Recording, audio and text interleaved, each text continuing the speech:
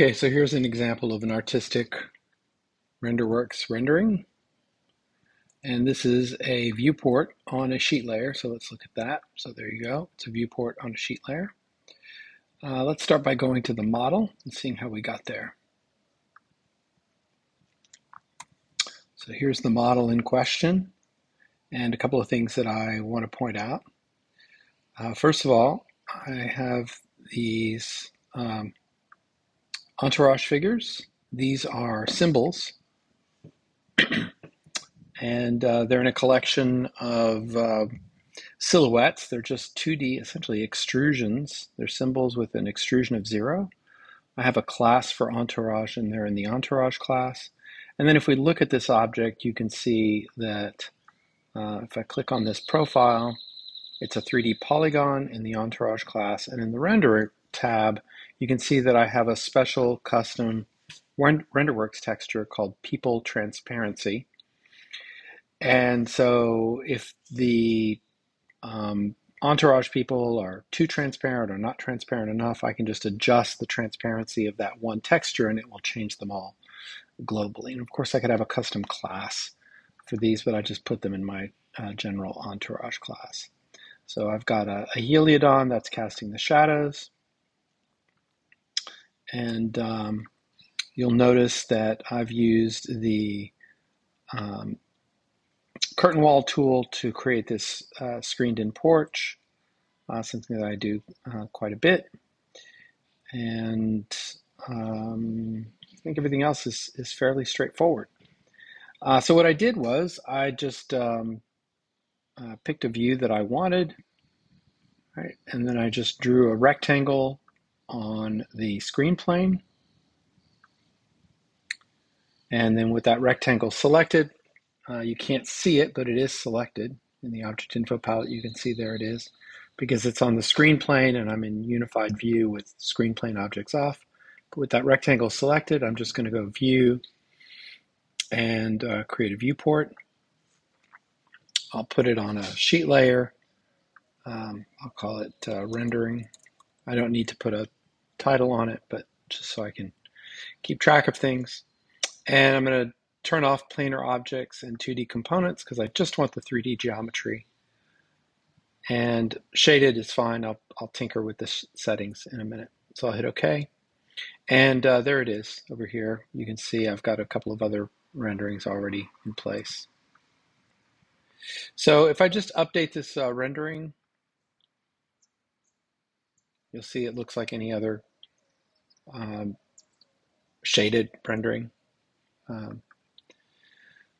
One thing I do want to point out is that I've upped the DPI of this particular sheet layer. It's at 200 DPI. I might even bump it up to 300. Probably not necessary to go much higher than that. And so now let's look at the settings, how we can change these settings to get a more sort of a sketchy look. So under background render, we're going to go to the background render settings. It's shaded. I'm going to leave textures on because I want things like the transparency of my people image props or entourage symbols rather, and the transparency of the insect screening for the screen porch. I want to keep all that sort of texture, but I'm going to turn off the color setting. So it'll keep the textures, but it'll bleed all the colors out of them. And I'm not going to draw edges. I can go ahead and turn on my environment lighting and object reflections if I want.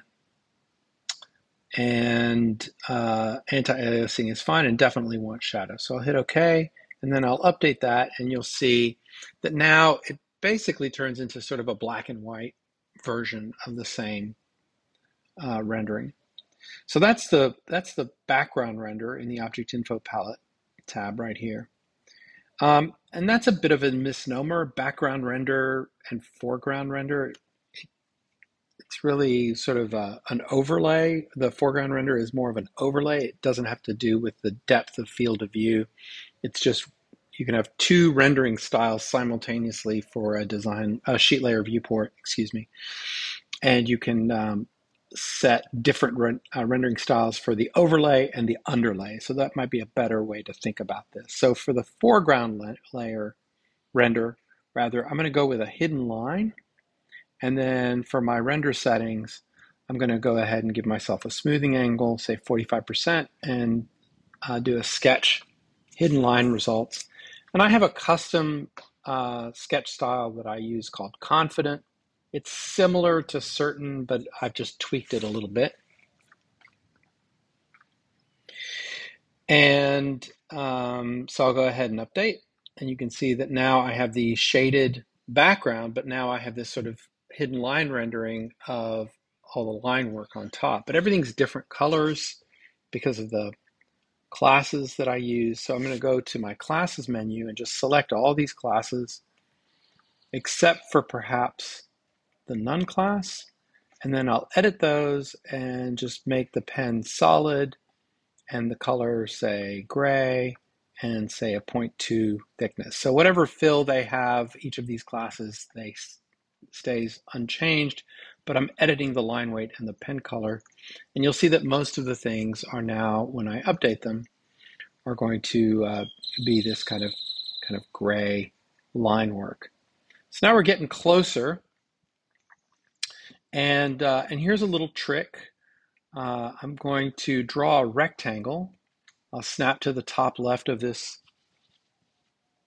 viewport and then draw that rectangle, say, to here, somewhere behind the ground. And I'll give that rectangle no line around it. And instead of my class style, I'm going to give it a gradient fill. And I have a custom gradient that I created that's kind of a periwinkle at one end of the gradient and a pale yellow at the other end. And then I'll go ahead and modify the with the mapping tool. Where do I keep that?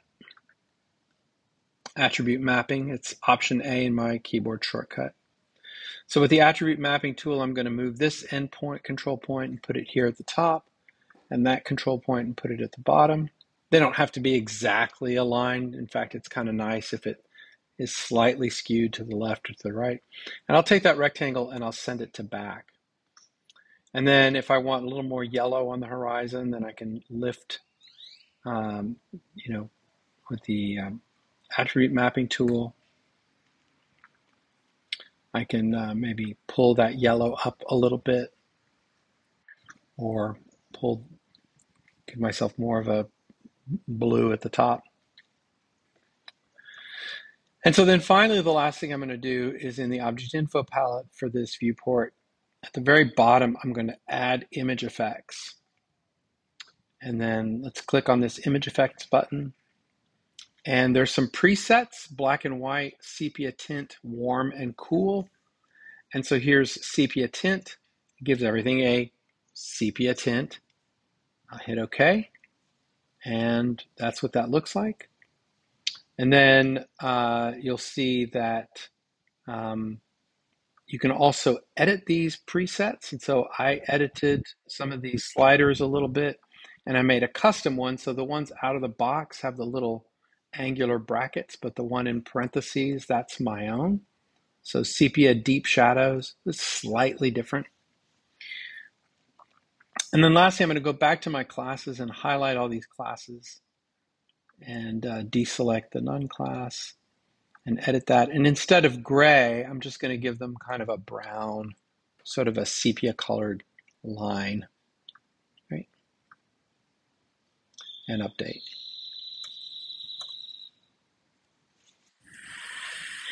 And there you go. That's how I got that